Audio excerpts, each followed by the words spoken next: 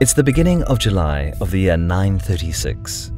King Henry the Fowler suffers a stroke and dies shortly thereafter. But the abrupt death of their ruler didn't leave the East Frankish realm unprepared, as Henry had designated successors some years before, dividing his lands and wealth between his 4 sons. The one to receive the crown was Otto, the second son, still young in the year 936, but already an experienced commander, successfully contributing in the Slavic wars to the east. Otto's coronation in Aachen was attended by the 4 most influential dukes whose domains jointly formed the majority of the state of East Francia. Their initial support was of vital importance for the young king, as Otto had inherited the position of primus inter pares, first among equals, making him merely their formal overlord. This limited central authority soon became troublesome for this ambitious ruler. Upon making some unpopular office nominations, it became clear that the young king wouldn't just follow the path that his father had set for him. Otto made efforts to whittle down the power of the regional dukes. Unsurprisingly, Otto's advances soon made him internal enemies, and just 1 year after his election, East Francia plunged into civil war. The Dukes of Franconia and Bavaria convinced Otto's older half-brother Thankmar to join the rebellion and force his way to the throne. The king had little time to solidify his rule, but he clearly showed his political awareness and commanding skills. A couple of months later, Thankmar was defeated and killed, while the 2 rebellious dukes were either subjugated or even outlawed. Yet the subjugation of the dukes appeared to be a short-term solution, as in 938, Duke Eberhard incited another revolt, recruiting the Duke of Lorraine and Otto's younger brother Henry. This time, Otto faced a couple of setbacks, but eventually defeated the insurgents in a pitched battle. Both dukes were killed, and Henry submitted to his brother's authority. Despite uneasy initial years on the throne, over the course of the next decade, Otto strengthened his suzerainty over the East Frankish duchies, extended the frontiers of his kingdom thanks to his skilled and loyal margraves, and, with some initial failures, reclaimed Frankish control over the Duchy of Bohemia. With his solidified position as the king of the East Franks, he was able to interfere in the local politics of his northern and western neighbors, pulling Burgundy inside of his sphere of influence. In early 951, Otto received a message from Adelaide, widowed Queen of Italy, who fled the captivity of the usurper king Berenger and sought Otto's help. The East Frankish king perceived this as a good opportunity to extend his rule over Italy, and a half-year later marched his troops across the Alps. Being warmly welcomed by Italian clergy and nobility, Otto took Berenger's capital city of Pavia, where he was crowned as King of Italy. Subsequently, Otto summoned the young widow queen Adelaide to Pavia and married her, thus bolstering his claim to the Italian throne.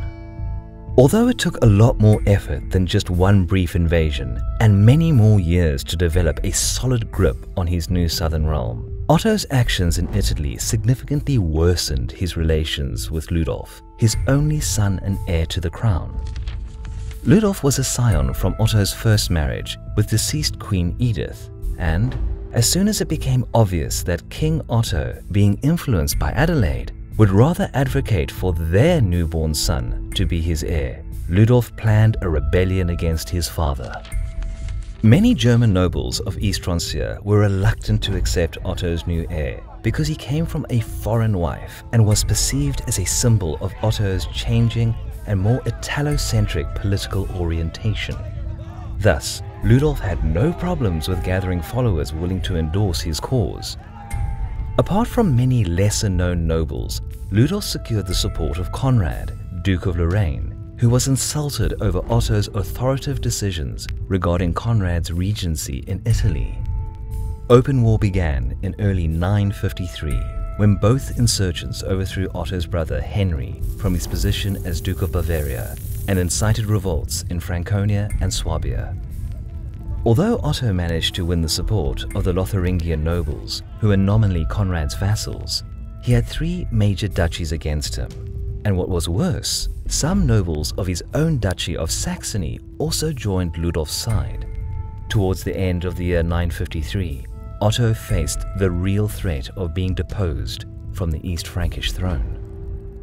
In spring of the next year, a third belligerent joined the turmoil in Germany. A large Hungarian invasion force under Bulchu crossed the border in Bavaria and began ravaging the lands of both the royal and rebel sides. Both soon accused each other of summoning the Hungarians for help. While it's hard to judge who might really be responsible, it could also be that the Hungarian chieftains just saw war-torn East Francia as easy prey and decided to perform an extensive raiding attack, joining neither side. The Hungarians weren't a new threat for the Germans. The nomadic Magyar tribes had frequently raided the lands of Western Europe since their conquest of the Pannonian Basin in the late 9th century, even reaching as far as the Arab-ruled Iberian Peninsula. The primary goal of their raids was to acquire spoils rather than land. Through excellent use of light cavalry, they could swiftly maneuver around defenses and strike the countryside, plundering just enough for their horses to carry. On most occasions, by the time a sufficient defense was gathered to oppose the invaders, the Hungarian raiders were already far away, easily eluding pitched battles. While the Magyars ravaged the lands of Franconia and Bavaria, the domains of Ludolf and Conrad were left relatively unharmed.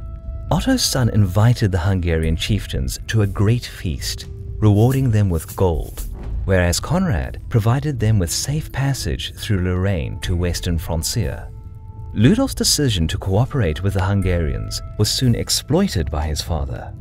Otto's retainers spread rumors that the rebels invited the Magyar raiders and planned to use them against the king. Upon hearing the news, many nobles who had previously sided with Ludolf now turned against him, supporting the crown. Even Ludolf's most powerful ally, Conrad, gave up his cause and started peace negotiations with Otto. Left by his allies, Ludolf had no other choice but to swear fealty to his father, who stripped him of his ducal titles. The civil war came to an end. Otto took the time to restore order in his kingdom, but in the summer of the next year, while residing in Magdeburg, devastating news reached the king. Encouraged by their successful invasion 1 year earlier, the Hungarian chieftains Bulchu and Leel had crossed into the Frankish kingdom and raided into Bavaria and Swabia. But this invasion seemed different to Otto. While the Hungarians deployed raiding parties as usual, which ravaged the southeastern part of Otto's kingdom, their main force concentrated near the city of Augsburg, which they soon besieged.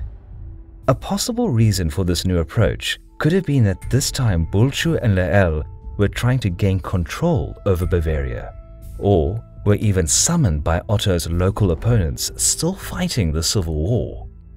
Meanwhile, the German king gathered his Saxon retinue and hurriedly departed Magdeburg, gathering troops on the go, as he was determined to intercept the Hungarian army and defeat it on the field.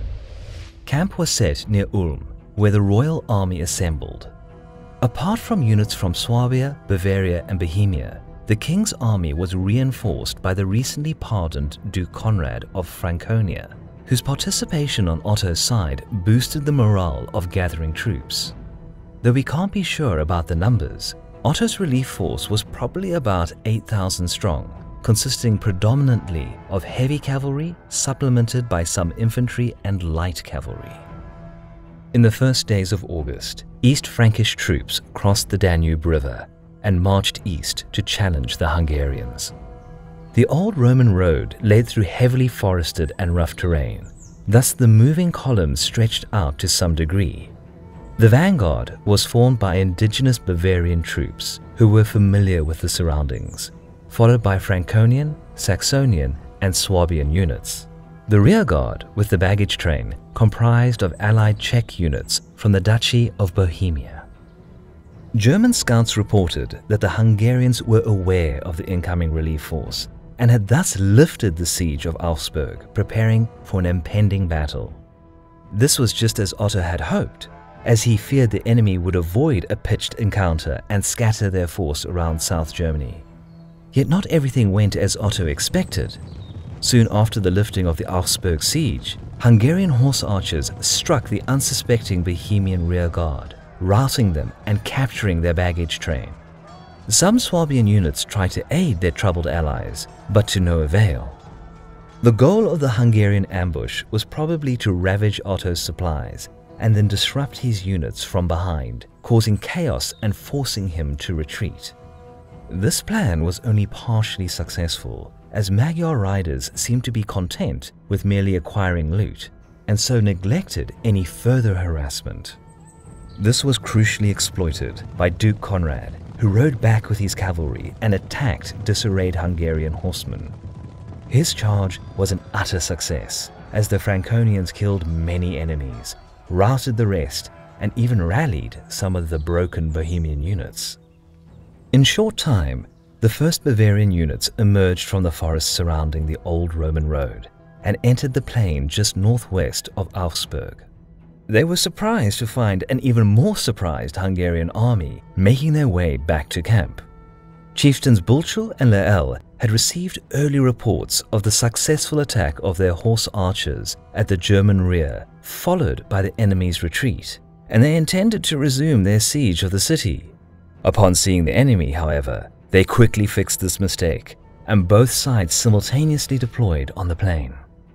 Though the Hungarian numbers were uncertain, Bulchul and Leel most likely commanded an army twice as big as Otto's, comprising predominantly of light cavalry and horse archers with some infantry support.